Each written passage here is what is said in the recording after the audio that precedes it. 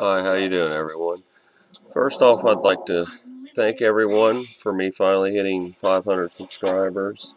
It's not exactly where I want to be yet, but it's a start. It's a milestone, I should say.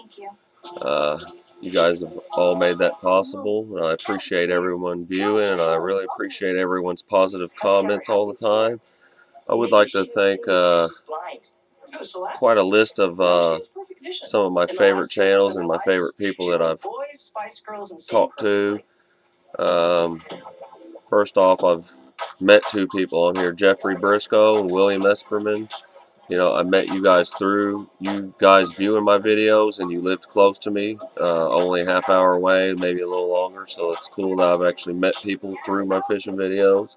But I'd also like to name a few people that always comment on my videos. I watch theirs, they watch mine, we always conversate or whatnot. I have to say my first and favorite is Jerry Routh, also called Fish for Fun. If you guys haven't checked out his channel, I would like it if you would.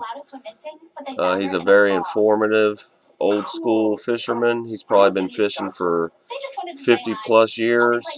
He always knows what he's doing.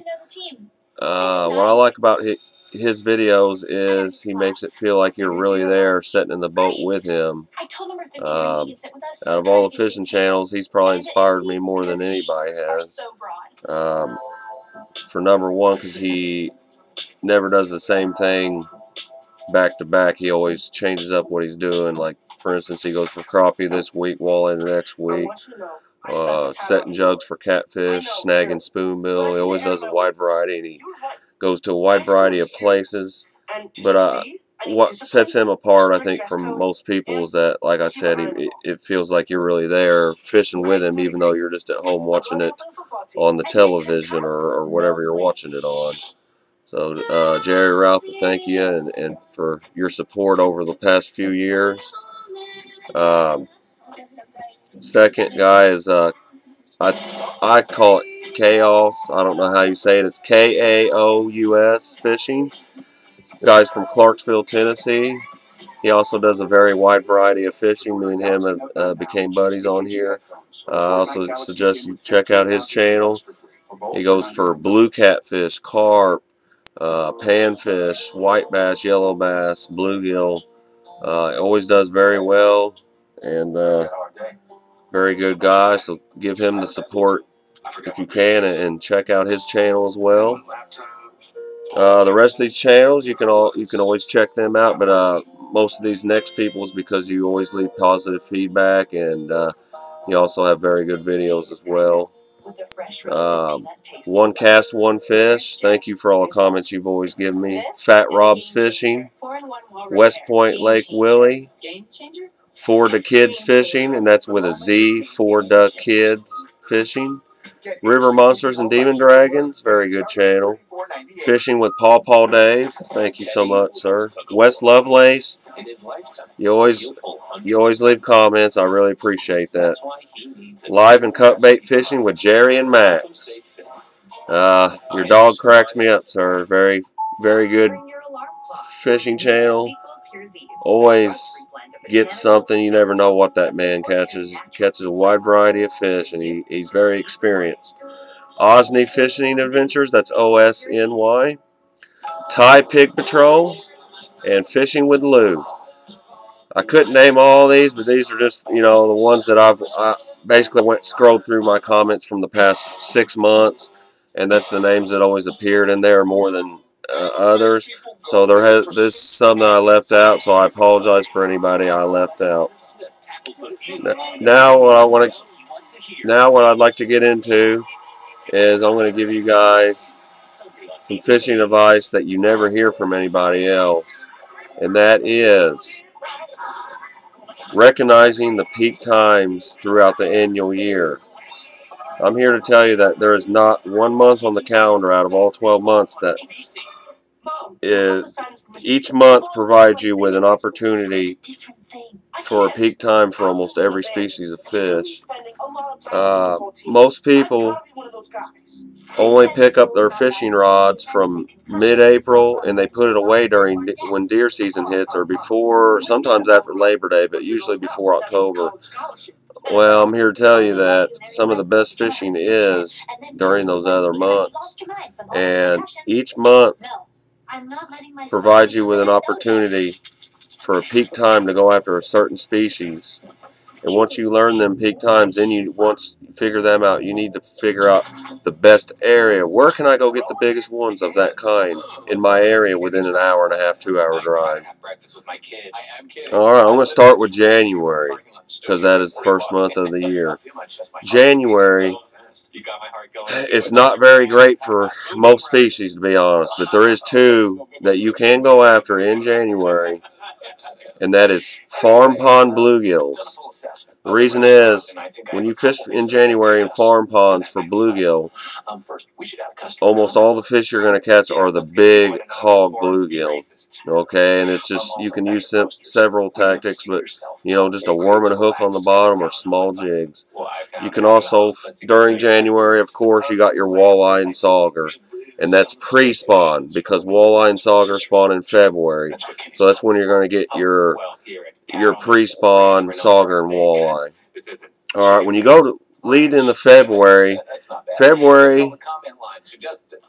and forgot to mention this, but I am from Southeast Missouri, so these times and months and species are not going to be the same for everybody. So I'm in Southeast Missouri, so that's what I know best. So according to where you live, if you live in Michigan or Florida, of course your seasons are going to be different, and your peak times are going to be different.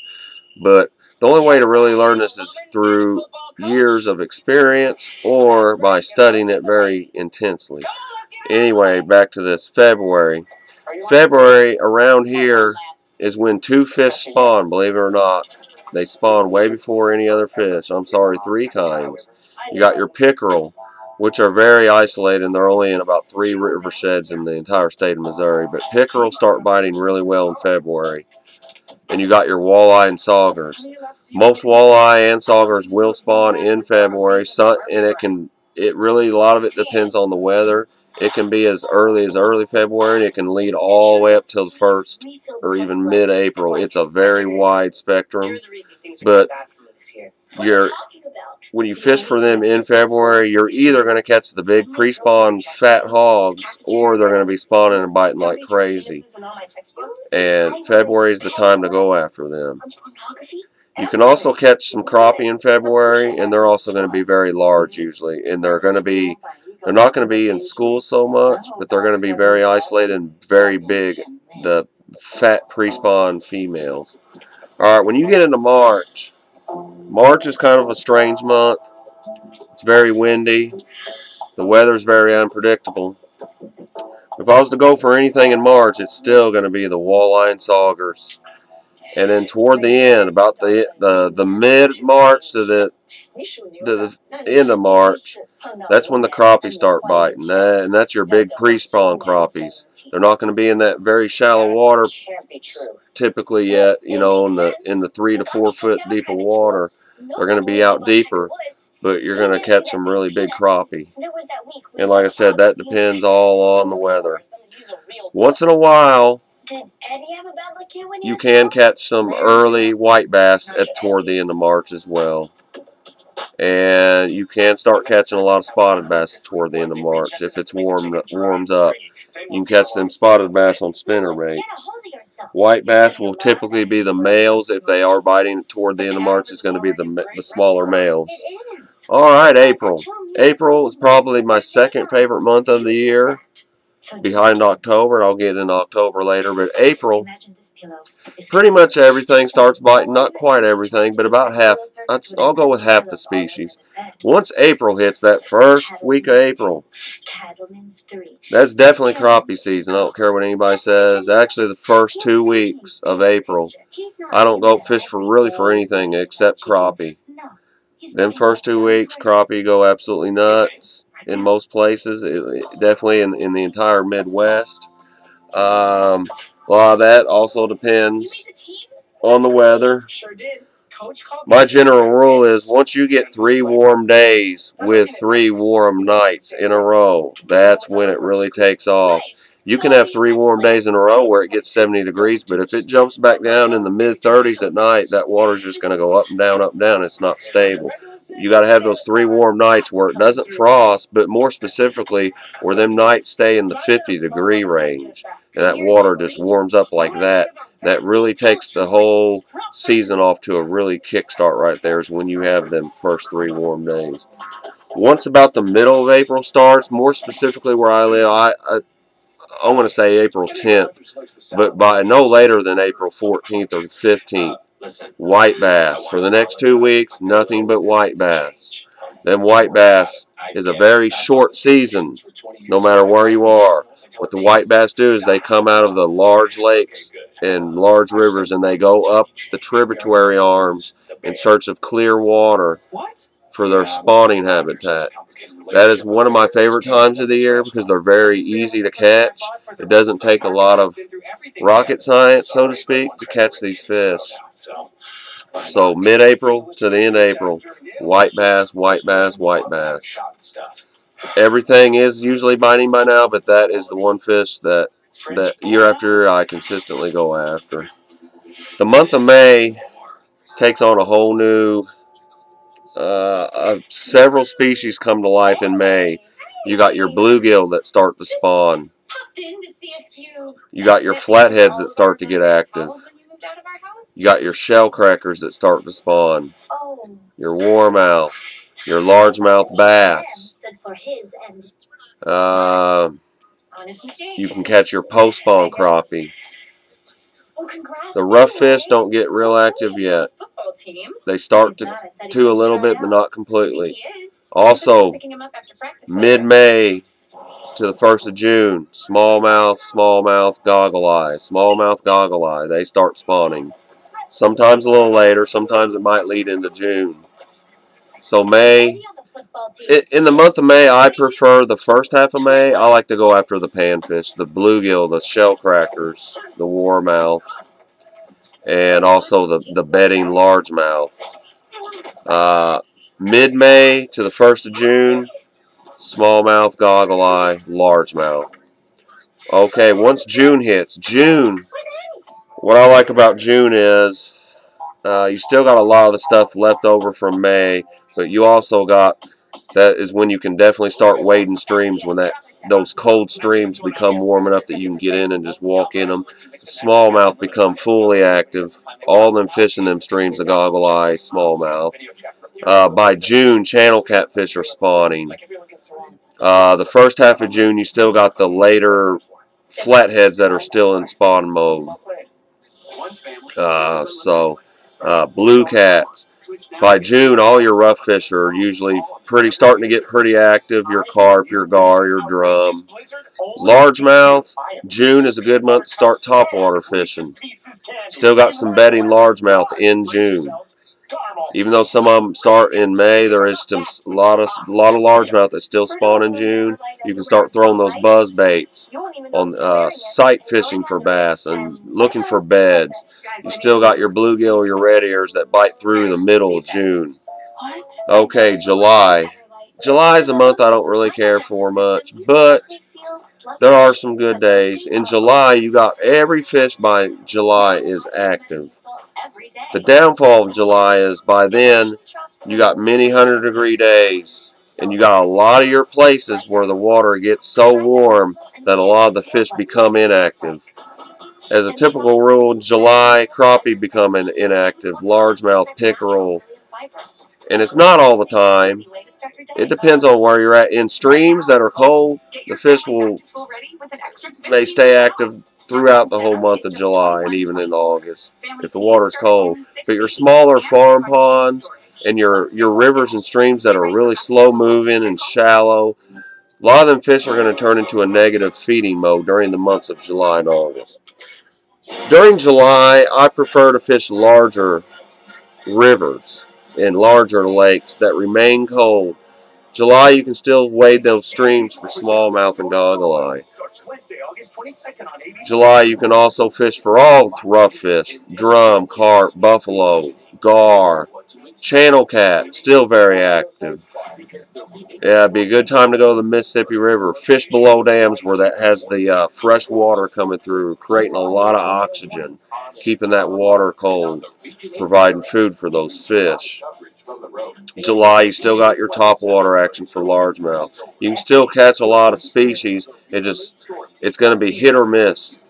August probably my least favorite month of the year out of all of them. I'd have to say August and January. August, it's hot and miserable. You got your bugs, you got your 100-degree days, you got your humidity every day, hot, hot, hot, dry. You got your drought. Like, for instance, right now, it's really dry where we're at. Everything's super low. The fish are totally negative. They're not biting. It's hard to figure out fish. If I was going to fish for anything in August, it's really tough. You almost just got to play guessing games, but it's almost pretty similar to what I said for July. Larger rivers, colder water. You know, you can fish for pretty much anything, but you're going to have your bad days and your good days. During the months of July and August, I will say this: it's better to get out there in the morning when the sun is coming up, because during the nighttime, that water's had several hours to drop 2 to even 3, 4 degrees during the night.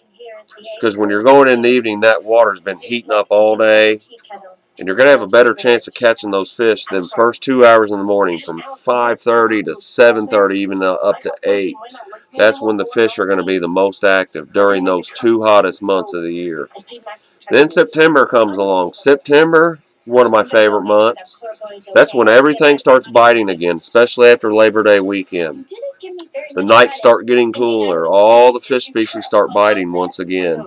September, it's good to go for anything. Your walleye and sauger start slowly picking back up. Your white bass start feeding again. Your smallmouth and largemouth, they start getting very active again. They know it's starting to get cold, but not really cold yet. But in September, it does start to get cold at nighttime. You'll notice when you walk out in the morning on September mornings, it can be as low as 50 degrees. And the days start getting a little milder as it leads into October. September is a very good month. And it's for September, I would have to say the flatheads start picking up. That's a good fish to go for, but it's just an all-around good variety month. Blue cat, carp, flathead, smallmouth, white bass, crappie start biting again. It's really, for me, September is just a variety month. It's when I just go for everything all at the same time. Now, my favorite month is October, bottom line. Biggest mistake fishermen to make is putting them fishing poles away for October and starting deer hunting. No, no, no. That is when the best fishing is. I don't care what anybody says. I do my best crappie fishing in October as opposed to spring. When them fish know it's starting to get cold, and by October, when I say it's starting to get cold, I'm talking about those last 2 weeks when it's right before you get your first frost. Them leaves start falling off the trees, and it starts getting really chilly at night, but it don't quite freeze, but it gets down to like 39, and it still gets 65 during the day. Them crappie, walleye, white bass, largemouth, smallmouth, every fish, I don't care what kind they are, they all start packing on the pounds because they know they got to put on that meat for the winter time. There's no better month than October for flatheads, for blue cat, for white bass, for smallmouth. My personal best smallmouth came from October. Almost all my personal best fish were from either April or October. But there's something about October that makes it easier to catch them, and that is low water. You're generally going to have lower water during the month of October than you are in April. April, the fish are easy to find for one reason, is because they're close to the bank, because they're in search of their spawning grounds. But you're generally going to have flooded waters and turbid, muddy water. But in October, that water's low, clear, and it's easier to target the fish because they have less places to hide. Alright, then November. November can vary from year to year. I've had years where it's already freezing cold by Halloween. There's already frost. The fish can turn off and turn on day by day. You can be catching them one day in November and go back the next, and there's nothing. But November is a very good month for crappie still, and even bass, bluegill, flathead, all of them. Still, it just very much depends on the weather. Like for instance, 2 years ago, it stayed warm all the way till Thanksgiving before we really got a cold day, and I was catching crappie through the entire month of November. I was also catching walleye and saugers. So during these months, the rough fish kind of slow down. The gar, drum, and carp, they kind of tend to shut off. But your bluegill, bass, smallmouth, crappie, and walleye, and very seldomly a white bass. Your pickerel bite again. Your red ears and all them, they still bite as long as the weather cooperates. Like I said, it's just very unpredictable weather. It's kind of like March. I compare November with March.